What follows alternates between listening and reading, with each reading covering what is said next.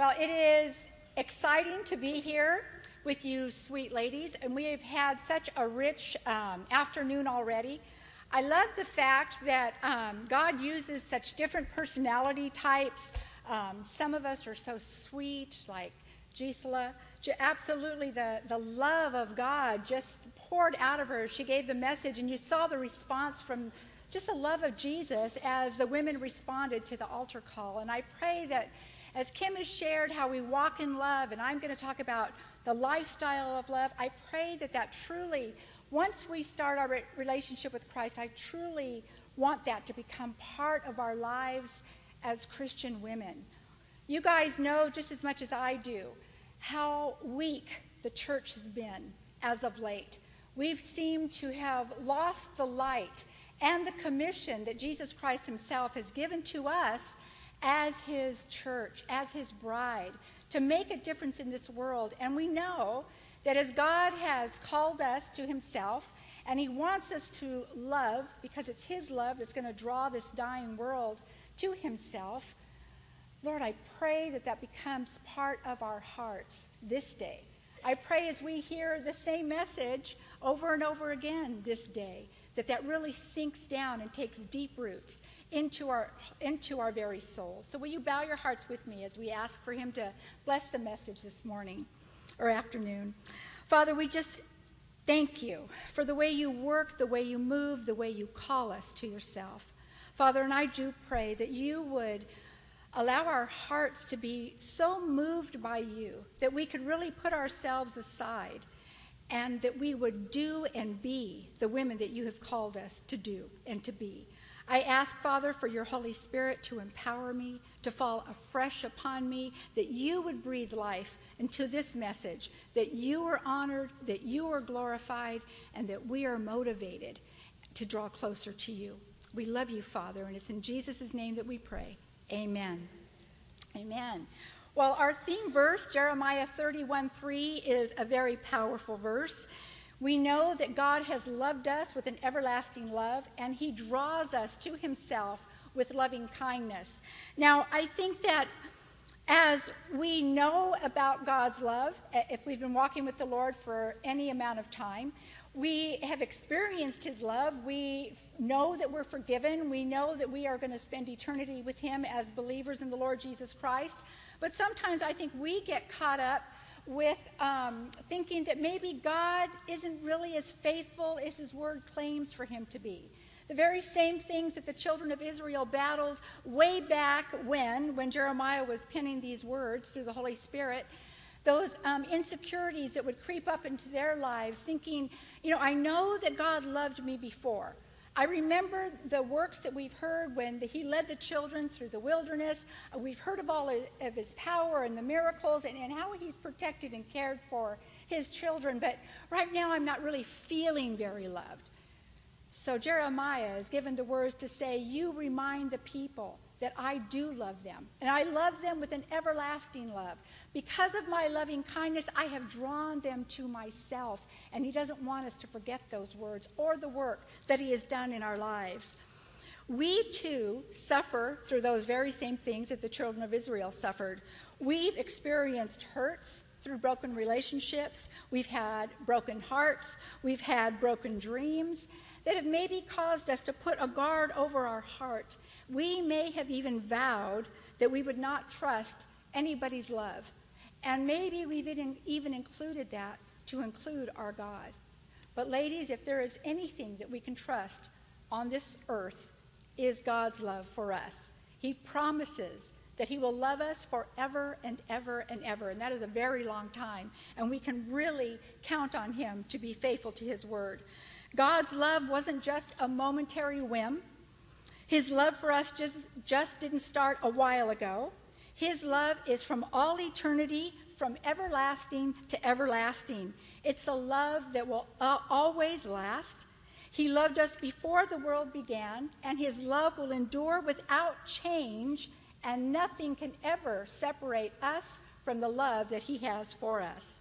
With his loving kindness, he says, he drew us to himself. And Colossians 1:3 says, "For he rescued us from the dominion of darkness and brought us into the kingdom of the Son he loves, in whom we have redemption, the forgiveness of sins." As we acknowledge Christ as our Savior and we begin our new lives in Christ, the knowledge of God's love for us through Jesus Christ motivates us to love other people even as we have been loved by him. His love motivates us to see others just like we were before we accepted him as our Lord and Savior. We were a people in desperate need of a loving Savior. In 1 John chapter 4, verses 7 through 12, Scripture says this, "Dear friends, let us love one another, for love comes from God. Everyone who loves has been born of God and knows God. Whoever does not love does not know God, because God is love. This is how God showed his love among us. He sent his one and only Son into the world that we might live through him. This is love. Not that we loved God, but that he loved us and sent his Son as an atoning sacrifice for our sins. Dear friends, since God so loved us, we also ought to love one another. No one has ever seen God, but if we love one another, God lives in us, and his love is made complete in us." Love is a lifestyle, or it should be the lifestyle of a believer. It is a choice, like Kim said, and it is also sacrificial, and it is an action that we need to take. In his book, Dad, the Family Coach, by Dave Simmons, he tells of an act of sacrificial love that occurred in a shopping mall. One day, he took his 8-year-old Helen and 5-year-old Brandon to the Cloverdale Mall. He needed to go to Sears to buy some tools. When they pulled into the mall parking lot, there was a big sign that said, "Petting Zoo." Immediately, the kids were jumping up and down and dancing all around. "Daddy, Daddy, can we go? Can we go, please, Daddy?" Seeing that it would be no trouble at all and concluding that it might even make his trip easier, Dave said, "Sure," and he handed both of his kids a quarter. They bolted away as he headed for Sears. A few minutes later, he was making his way down the aisle when he spotted Helen, slowly walking up behind him. She looked up and said, "Well, Daddy, it cost 50 cents. So I gave Brandon my quarter." Then she said the most beautiful thing of all. She repeated our family motto, "Love is action." What do you think he did? Not what you might think. Dave finished his shopping and then took Helen back to the petting zoo. They stood by the fence, watching Brandon go crazy, petting and feeding the animals. Helen stood with her hands in her chin, resting on the fence, just watching. Dave felt 50 cents in his pocket, almost burning a hole, but he never offered it, and she never asked for it. Helen was following through with the lesson. Love is not just action. Love is sacrificial action. Love always pays a price. Love always costs us something. Love is expensive. When you love, benefits accrue to another's account. Love is for you, not for me, for love gives, it doesn't grab. What a huge lesson that little Helen learned on that day. Huge example that the family was teaching their children in their family's life. What a lesson for us to realize that love isn't just for us. It's to give to others, and it's sacrificial, and at times it is going to cost us something. To walk in love costs us dying to self, putting ourselves on the back burner and not looking to take care of ourselves. So does our lifestyle reflect a heart and an attitude that is filled with love on a daily basis, not only at church when we can put on our happy faces, but what about in our homes or in the marketplace or on the freeways or at work? Is our love sacrificial and compassionate to everybody, not just to the people that it's easy for us to love? It takes the work of the Holy Spirit to empower us and to teach us to love others the way the Lord has commanded us to. To learn of God's love and to apply his love to us is difficult. I think when we hear the messages that we've heard this morning already from Gisela and from Kim, it sounds so easy to do. But for those of us that have been walking and learning what it means to really die to self and allow Christ to live in us and through us no matter what is going on in our lives, isn't it so difficult?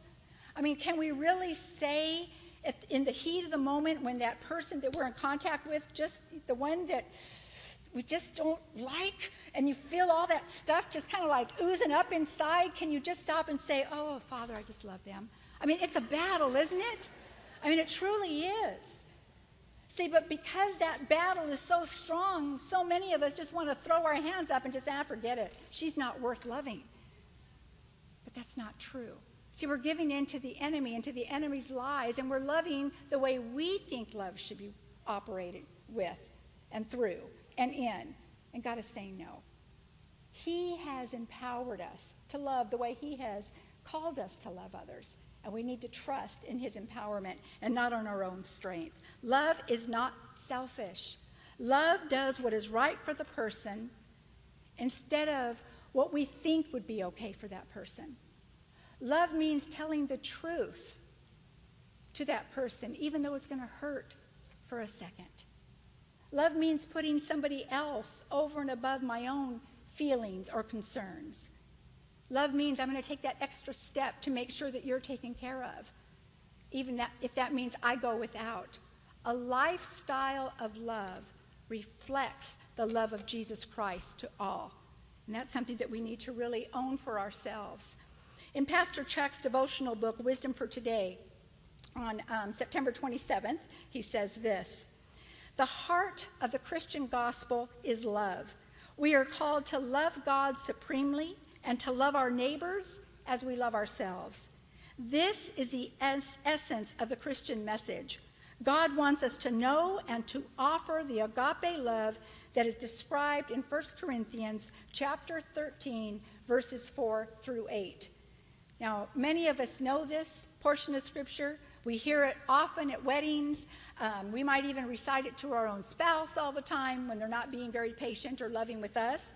This is a portion that we seem to know, and we love it. We think it flows nice, very poetic, but do we live it? Are we applying it to our own lives?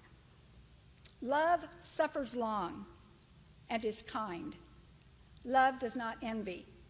Love does not parade itself. It is not puffed up. It does not behave rudely. It does not seek its own. It is not provoked. Thinks no evil. Does not rejoice in iniquity, but rejoices in truth. Bears all things. Believes all things. Hopes all things. Endures all things. Love never fails. This verse basically sums up the characteristics of love. In these verses, we are able to see love in action. If we can live by this passage of Scripture, we will exemplify a lifestyle of love. So, as easy as this sounds, as poetic and beautiful as these verses are, why is it so difficult for us to put into practice? I think we all know the answer. We are so self-centered. We are very selfish people, especially in our human nature, are we not? And I think that's such a huge red light for us. When we can feel ourselves becoming selfish and rude and impatient, that is not God's Spirit working in us. That is our sinful nature that we are relying on and depending on in those moments. We battle with our own sinful, selfish desires every day. And many times, instead of persevering, we find ourselves just throwing in the red or the white flag, surrendering, giving in to the enemy's whims. But Ephesians chapter 4, verses 23 and 24 says, we are encouraged to put on the new nature in Christ Jesus so we can become the kind of person that he is producing in us. When Jesus says, love one another, he knew how difficult this would be for us, but he doesn't tell us something without teaching us and equipping us how to do it. As a new Christian, how do we learn that we weren't as loving as we thought we were? God has given us many tests over the years to show us what is really going on in our hearts. Now, when I was a brand new mama, and I can even back it up a little further than that, when I was a brand new wife, I loved Randy more than anything on this planet. He was it for me. But once we were married and we were living together and life took over, and I was not a believer at this moment, okay? But I found out that my knight in shining armor was a little rusty at times. And some of the things that he would do would just irritate the goulash out of me. And it was like, how could that happen? Because before we were married and while we were dating, he could do nothing wrong. My mother would point out things that he would do wrong, and oh no, Mom, that's not what he does. I mean, you can overlook everything. But once we had each other, I wasn't that willing to overlook those wrongs that I thought he was doing, those little irritants that would grow and fester. So when I would get so upset and he would come and ask for forgiveness for whatever reason, no, not today. I won't forgive you yet. You hurt my feelings and you're going to pay for a little while for that. It's like we're so selfish. I'm so selfish. So how did I learn to be a better wife? How did I learn to be a better mom? Because my, test of being a good mother was to be better than my mother. So I didn't yell so much as my mom did, or I didn't hit my kids on the head the way my mother always did with us. But see, that my standard had to be better than that. How did I learn to be a good friend? Well, I could be a good friend when you're a good friend to me. If you're good and you can give me things and I can give back to you. But see, my standard had to be better than that. That's my own way of loving. I had to learn God's way of loving, and he taught me by putting things and people in my life to show me what was really going on in my own heart. You say you love your husband, then I want you to show him what that means as you love him through me. Ugh. It's hard.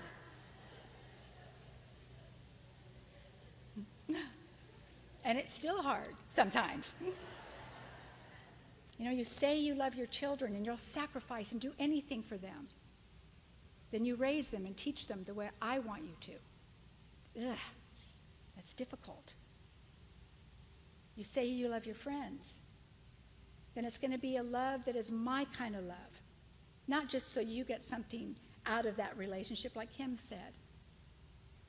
It can be unconditional love. Can we learn to love the way Christ has called us to love? I was always blown away by the scriptures in Titus. It said for the women to teach the women to love their children and their husbands. Why do we have to learn how to love our husbands and our children? We should know how to do that.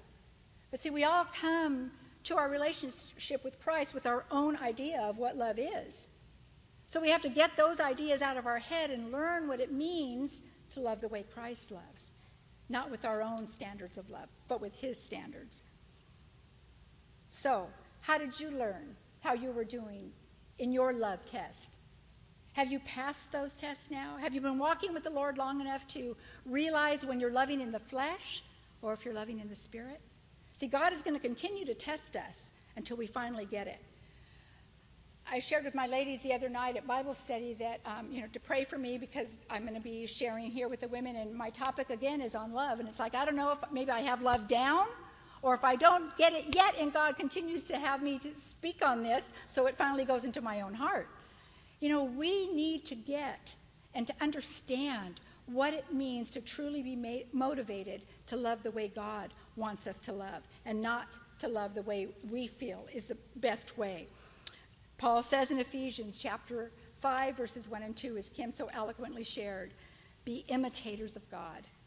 As dearly loved children, live a life of love, just as Christ loved us and he gave himself up for us as a fragrant offering and a sacrifice to God.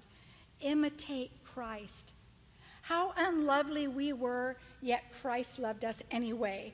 How thankful that we have been as we accepted Christ's love, despite how wretched we were. We know how unlovely we were. We know all the baggage that we brought to the cross, and how wonderful it was, how freeing it was when we knew that Christ accepted us and loved us and forgave us and set our lives on a brand new path.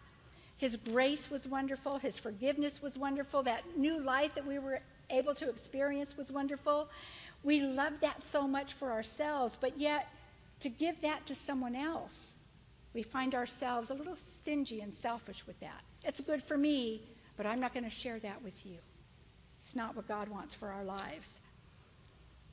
I know that as we have taken out this Saturday to come and be filled up through God's word, that I'm speaking to women who really do want to do it right. We want to please God with the way we love, the way we act, the way we live our lives.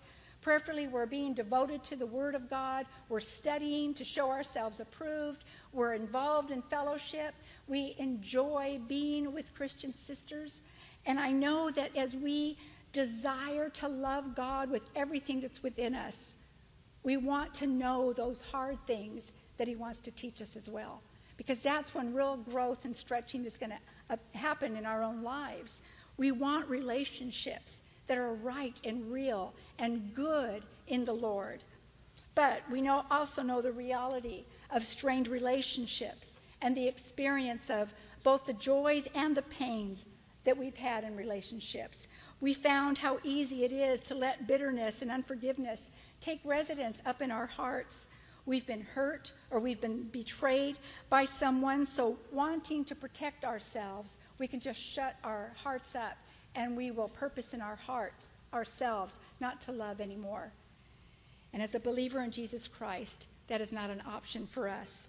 We have to grow through those hard things, no matter how we feel, no matter how justified we may be, no matter how great our excuse is. We show our love to God by doing what He commands us to do.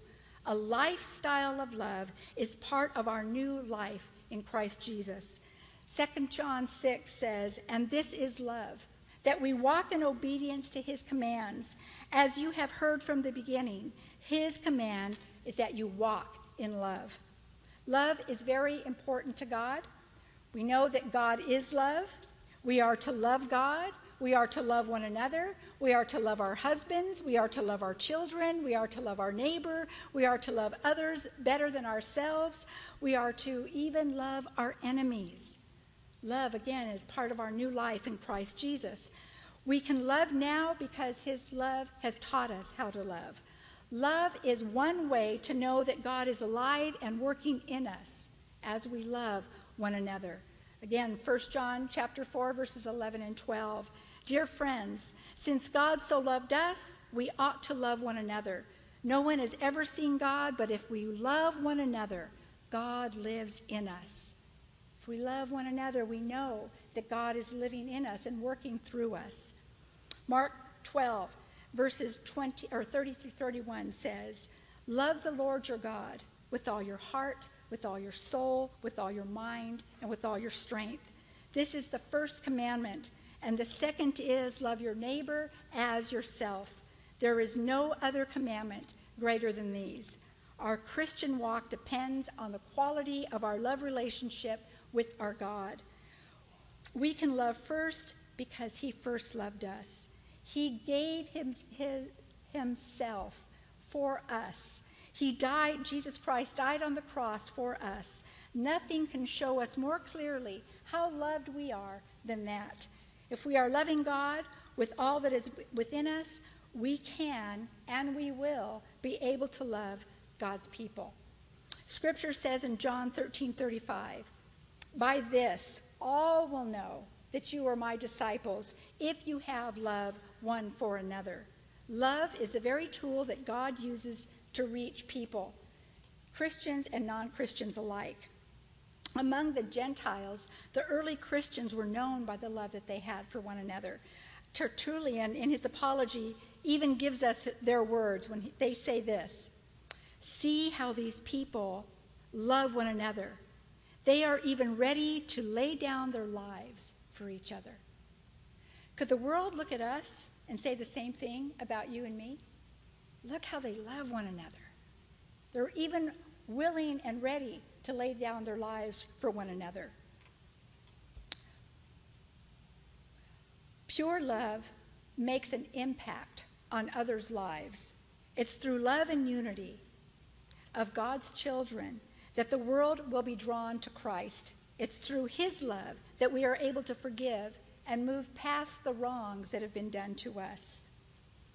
Jesus says in Matthew chapter 5, verses 44 and 45, "But I say to you, love your enemies, bless those who curse you, do good to those who hate you, and pray for those who spitefully use you and persecute you, so that they will know that you are the sons of your Father in heaven."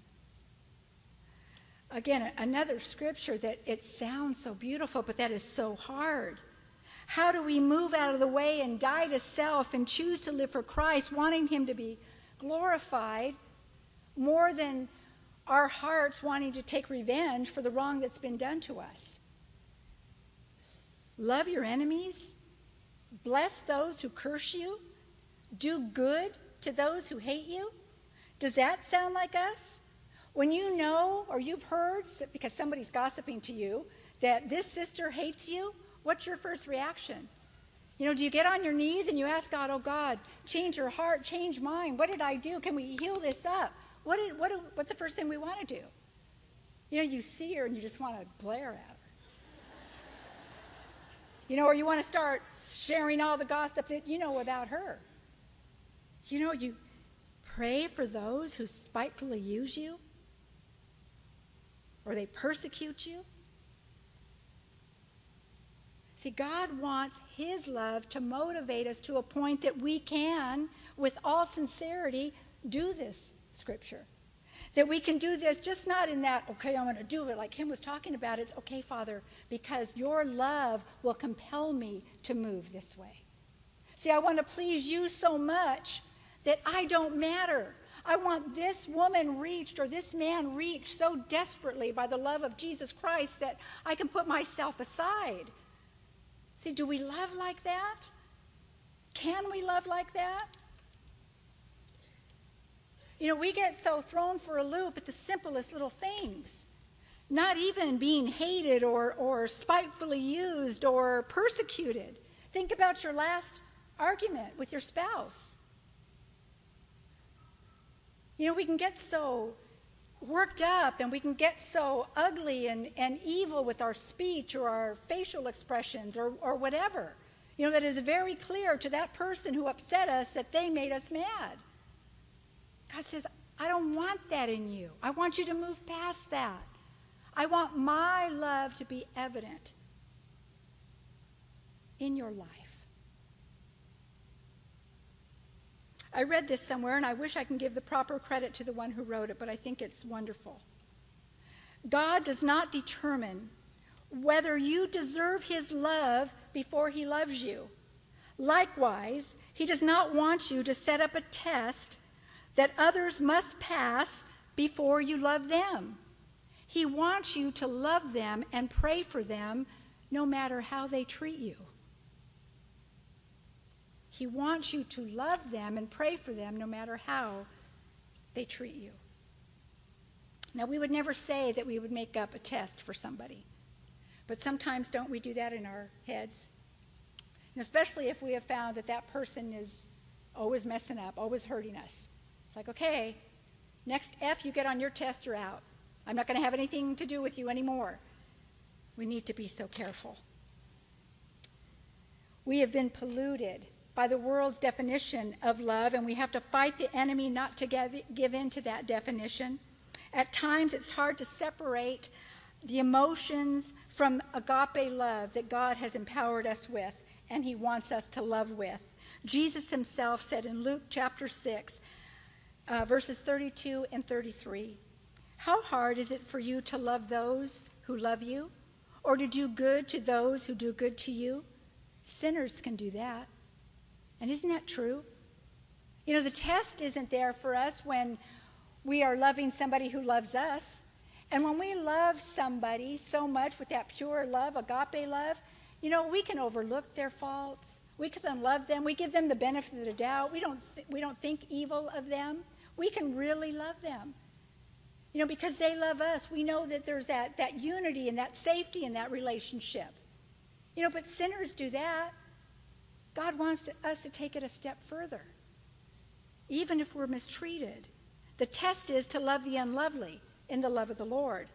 I believe we all have people in our lives that just rub us the wrong way. Maybe they haven't really done anything to us, but they just bug us. Maybe they've spoken bad about us. Maybe they've spoken bad about our husbands or our children. Maybe they're a little off. Maybe they just talk too much. Maybe they don't talk enough. Whatever it is, they just rub us the wrong way. Many years ago, there used to be a book called, it could still be a book, called Irregular People. And I couldn't wait to read that book because I know a lot of irregular people. And I thought, okay, Father, what do you want to show me through this book? Because this person is really an irregular person in my life. Can you please teach me how to deal with her? Well, you know what I learned? There are going to be irregular people forever. There will be. But God wants to use those irregular people in your life to grow you up, to grow me up, to change me, to see how I am doing in the agape love department. That's why those irregular people are in our lives. Well, maybe that's not the only reason, but some of them are just in our families. But, that's a whole other story.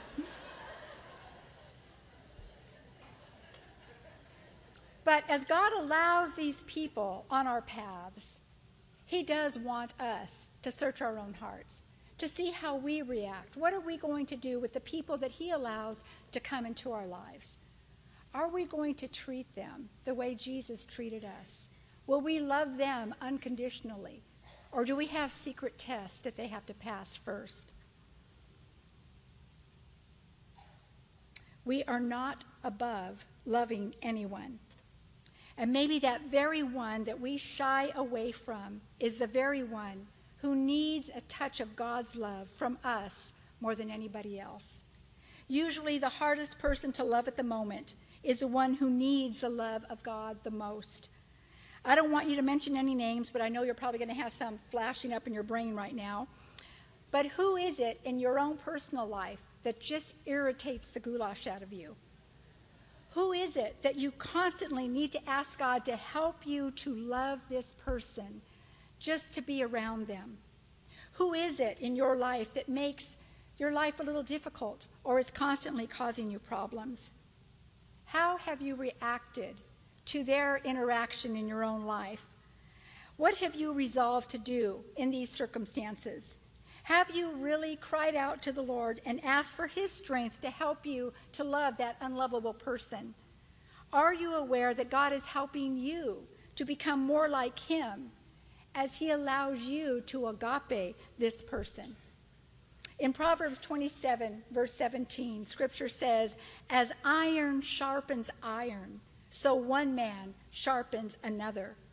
He uses people in our lives to develop and to mold our character.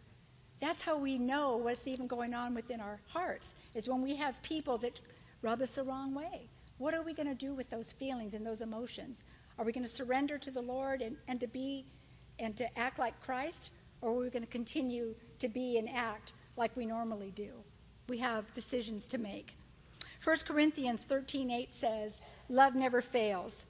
Author Jerry Bridges says, "To recognize that there is someone I do not love is to say to God, I do not love you enough to love that person." I'm going to read that again. To recognize that there is someone that I do not love is to say to God, I do not love you enough to love that person. And when we are choosing not to love, that's exactly what we're doing. Our obedience to have a lifestyle of love is an outward expression of the love that we have for God. Growing in love is a continuing need for all of us. As we grow in that area, we will begin to see how much more we still need to grow in that area. If we refuse to love, then we are walking in disobedience with the love of the Lord. Don't ever forget that he loved us while we were yet sinners, as Romans 5:8 says. In Max Lucado's book, A Love Worth Giving, Max Lucado says this: loving people is not easy. We deal with the vow breakers, the truth benders, the money grubbers, and backstabbers that we meet, we may work with, or we may even marry. How do you love someone who is hard to love? Our typical strategy is to try harder. Conventional wisdom says that a lack of love implies a lack of effort. So what we do is we dig in deeper, and we're going to strain more, and we're going to love this person even if it kills us. And it just might do that. Could it be that we have missed a step? Could it be that the first step of love is not toward them, but toward him? After all, you cannot give what you don't have. The secret of loving, he says, is living love. You give love by first receiving his love. Once we receive the love of Christ, then it's going to be easier to give his love out to others. The Apostle Paul in Ephesians chapter 4 was always encouraging believers to live the life that was worthy of our calling, to live in unity, to walk worthy of the calling, to bear with one another in love, not to walk as the Gentiles walked. Put off your old ways of doing things. Start putting on the new man that was created in Christ Jesus. Don't grieve the Holy Spirit by acting in our flesh. Instead, be kind and tender-hearted, forgiving one another, just as Christ has forgiven us. And then in Ephesians 5, the first verse, he says, imitate God as dearly loved kids, because that's the only way we're going to be able to do Ephesians chapter 4. We need to imitate the Lord, mimic his character as we walk with him. As we recognize God's love, we live in his love and see ourselves daily as God's child, it does make it easier to imitate him. The Lord's way of life was love, and in that love, he served others. But we have to be willing to let his love move through us and in us. I love Romans 5:5, and Kim and Gisela also shared this scripture, where it says that the love of God has been poured out within our hearts through the Holy Spirit who was given to us. And I love that because we see the love of God, and his love is never ending. So his love has been poured into our hearts. So when we say we can't love, we're lying if we're a believer, because God has given us his love, right? The scripture just says it's been poured into our hearts. His love has been poured here. And we've got to rely and trust in his love and not on our own. So if we are willing to allow his love to live in us and through us and to move us to love the way he wants us to love, we're going to experience the victory that he wants us to have. We have to follow the pattern that has been given to us, and that pattern is Jesus Christ himself. That's God's love, not the world's love. He loved us, and he gave himself up for us. Giving up ourselves for one another is the epitome of agape love. Biblical love isn't just being in a good mood or feeling good about someone. It is actually dying to your own flesh and giving of yourself for somebody else's welfare. In 1 John 3:16, Scripture says, this is how we know what love is, that Jesus Christ laid down his life for us, and we ought to lay down our lives for our brothers. Are we willing to go that far? Are we willing to lay ourselves aside for the sake of our brothers? Walking in love is an act of our will. It's a choice.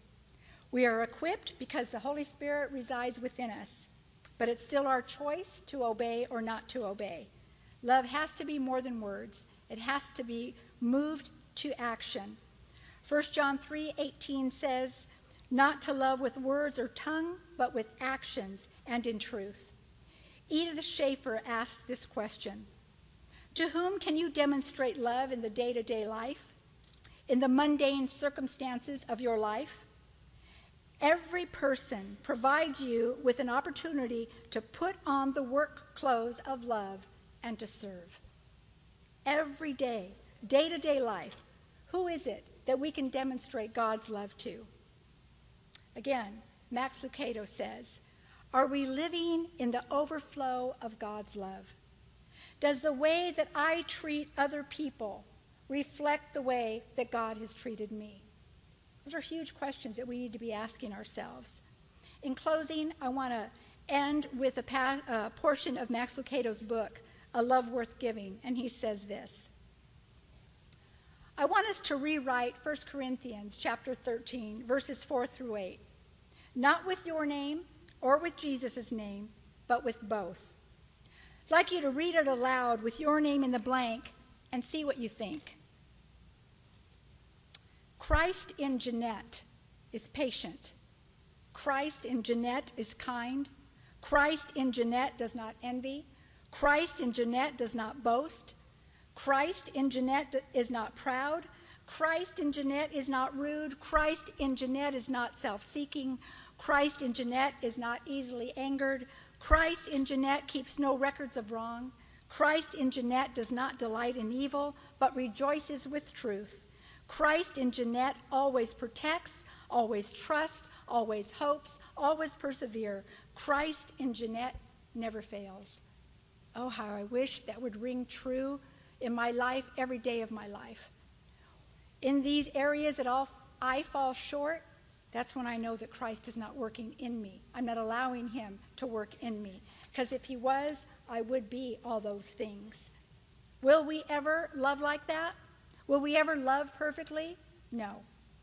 But we can sure love better today than we did yesterday, and we can love better tomorrow than we do today, as we allow God to do the work that he wants to do in our lives. Having a lifestyle of love is as simple as loving God with everything that's within you and then doing anything that you want.